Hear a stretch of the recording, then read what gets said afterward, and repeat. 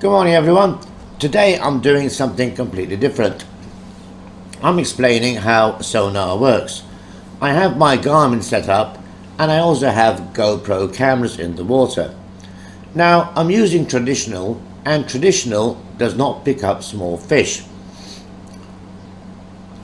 Now I've got some fish showing up on my Garmin and hopefully they will now come in front of my cameras. That's my sonar beam is only reaching there. Garmin does not have a very wide beam, and also I am in shallow waters. I'm only in about 20 feet of water.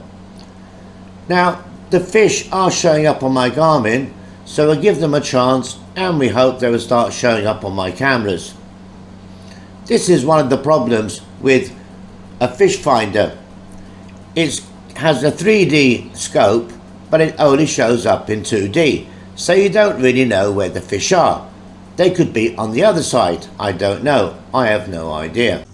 So what's happening is, by the time your sonar picks up the fish and marks it on your screen, you have already passed the fish, or else the fish have already swam past you. So fishing the way I'm showing you and throwing in ground baits is going to help you keep the fish in the same place. We'll just give it a chance now. Oop, here they come. They've come for my ground bait and they started showing up. Now, if you were fishing, you wouldn't know which side to throw your lines in, or which side of the boat you're going to fish from. So the best thing to do is use your Garmin and at the same time keep throwing in ground bait like I'm doing here. Now I'm sat there watching live feed TV and I am seeing everything that's happening on the bottom. Just look at those fish. There's hundreds of them. Now the Garmin is marking the depth on the fish symbol. You have 3 meters, 3 meters, 4 meters. That's the depth of the fish. Remember, I am only in 5 meters of water.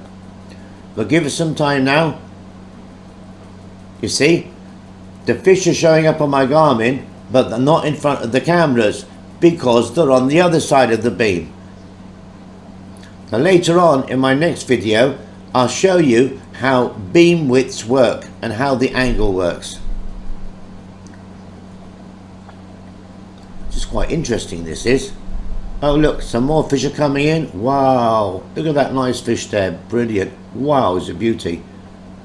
Well, I hope you enjoyed this, guys. Gives you an idea how Garmin is working, and it does pick up the fish. The only problem is that once it starts marking the fish, they've already passed through your sonar and they're not there anymore. So keep throwing in ground bait to keep the fish where they are. But anyway guys, I hope you enjoyed this. Thanks for watching and have a nice day.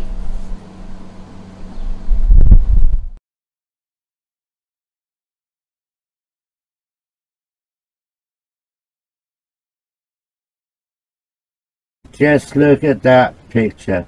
Look at that contrast and definition. Brilliant, fantastic. Sit back, I want to show you what I've done here. Hello there guys, we're back to Garmin again, and sometimes when you're out on your boat you start switching between clear view and traditional, and you're trying to work out, oh, which one is better, which one's going to give me a better picture. Well, you can have the best of both. All you got to do is go to customize home screen here, click the arrow button, rearrange, add. What the hell is add? Well, add combinations. Yes, you can add a combination. You can have traditional plus clear view, traditional plus flasher, and you can just mix and match whatever you want, as long as it's not already on the screen. If you already got it there, it's going to say this is already there. Now I've done that, and what I've done is I've made 2 combinations.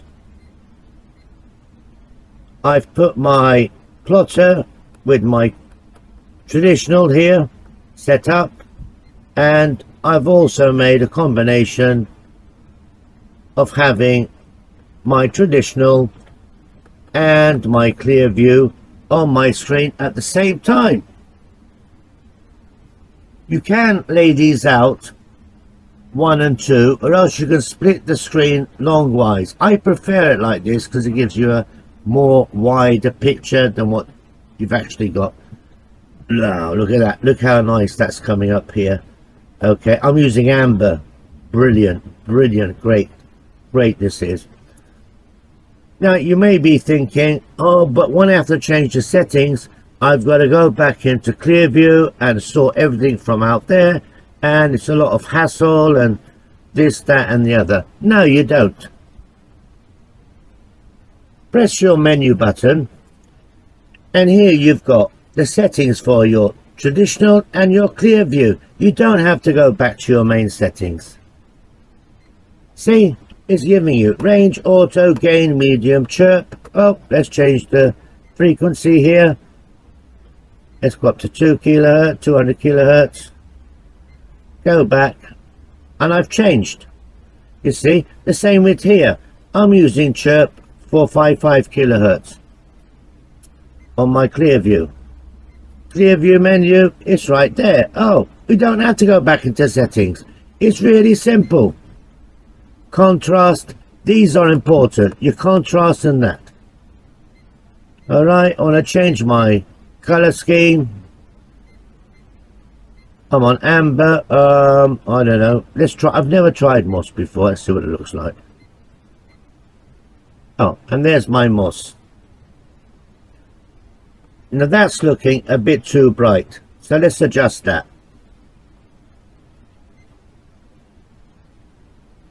Same again, clear view menu, brightness. All right, we're going to go down. Oop, wrong button again. I always do that. See, I'm getting a darker shade here. Going down. Wow, that's lovely. I love that. Look at that. Don't use this. This will give you what you don't want. Adjust the settings manually. Now look at that layout there.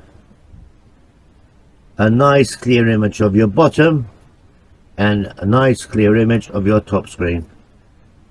Now what's important is some colors give a lot of interference more than others, so you gotta really pick and choose to get the best ones. Now look at this, look how good this screen is looking. Look at that, look at that. Wow, I'm on a sandy bottom, and this time of the year we get a lot of grass growing, seaweed I mean. Now look at those spikes. Beautiful clear picture. Let me get a bit closer to that. Look at that. Brilliant, absolutely fantastic.